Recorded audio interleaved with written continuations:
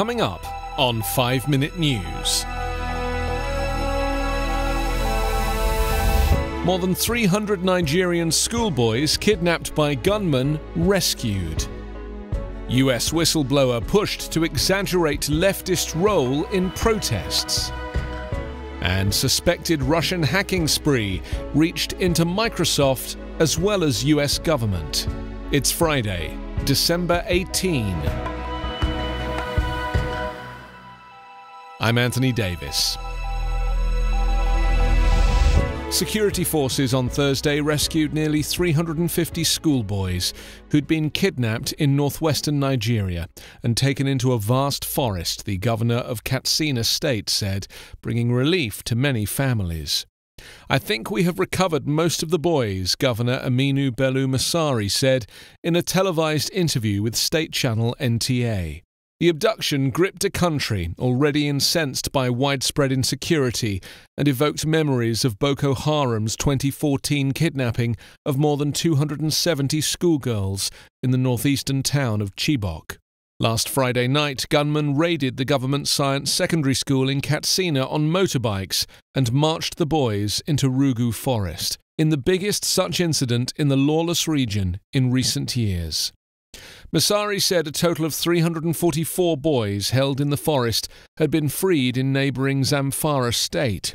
The boys were on their way back to Katsina and would be medically examined and reunited with their families today, Masari said. A retired health worker whose 13-year-old son was among the kidnapped boys could not contain his joy at their release.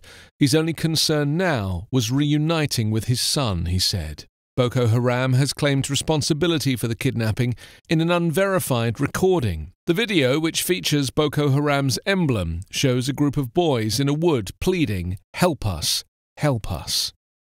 The father of one of the missing boys, who gave only his first name Umar, said his son was one of the boys who is heard speaking in the video. Boko Haram has a history of turning captives into jihadist fighters. If its claims are true, its involvement in northwestern Nigeria marks a geographical expansion in its activities. But it could have purchased the boys from local criminal gangs with which it's been building ties. Armed gangs that rob and kidnap for ransom, widely referred to as bandits, carry out attacks on communities across the northwest, making it hard for locals to farm, travel, or tap rich mineral assets in some states, such as gold.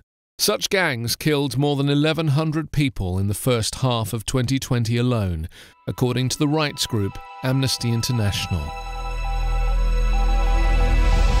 A former acting chief of the US Department of Homeland Security's Intelligence Office has told Congress that DHS leaders pressed him to overstate illegal border crossings from Mexico and overplay the role of far-left groups in violence during anti-government protests last summer, his lawyer said.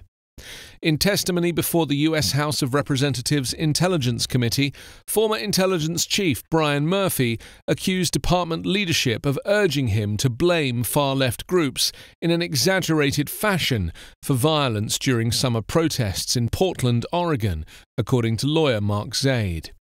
In a September 8 whistleblower complaint, Murphy accused Donald Trump's acting DHS chief, Chad Wolf, of having told him to hold back on circulating assessments of the threat of Russian interference in the approaching November 3rd election, in part because it made the president look bad.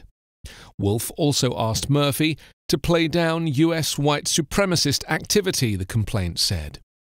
Zaid said the committee questioned Murphy about allegations in his complaint that DHS officials pressured him to support greatly exaggerated claims about the number of people entering from Mexico suspected of plotting attacks on the United States.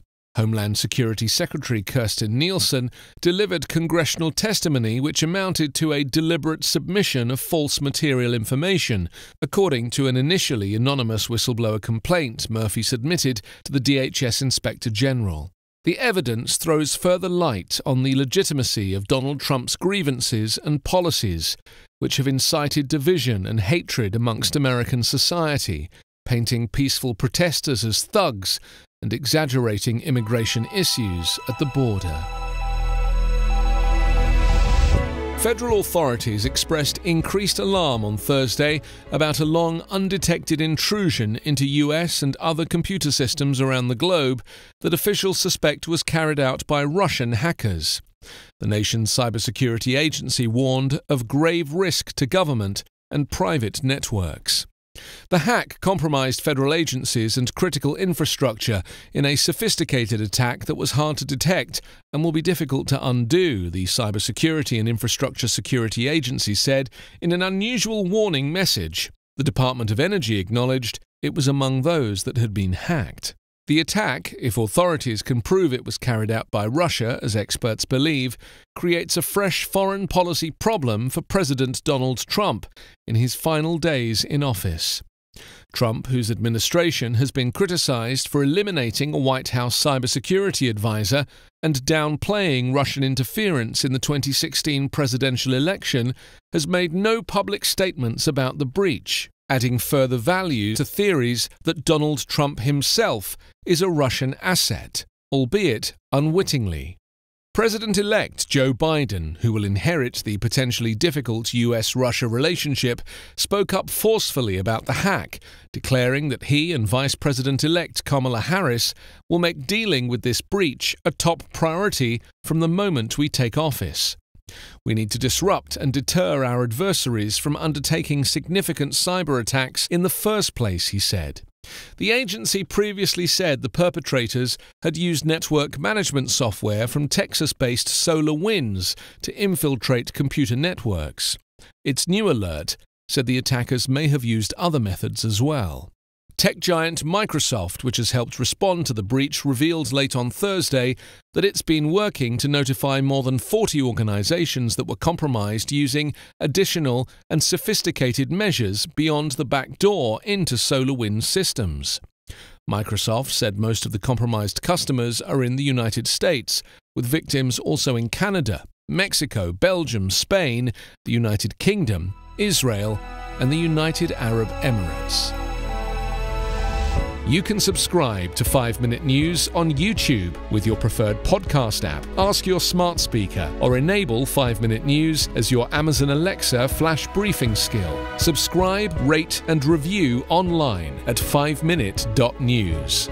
5-Minute News is an Evergreen podcast covering politics, inequality, health and climate, delivering independent, unbiased and essential world news daily.